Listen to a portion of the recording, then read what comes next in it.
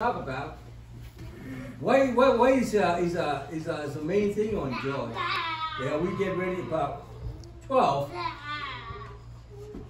days, and then we celebrate the birth of Jesus.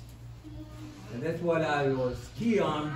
I know we're not getting close to that time, but that's why a combination of the day yesterday. If you love, say amen. Amen. What happened yesterday, there was events of birthday and baby shower. So what a joy means, you never do anything if you got no joy in yourself. No matter it's a family or whatever the case might be, you're not going to get in and do something. But if you got that joy, that happiness, that gladness in yourself, you do something extra. Jesus say we're going to act so mild. Something in the family they not even think about, but you put it in you because you got that joy, that happiness, that gladness in your heart.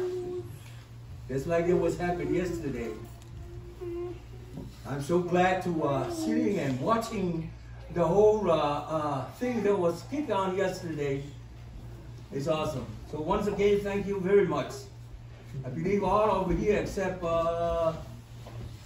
Teddy's and family, they departed. They're already gone. I think he's on the road.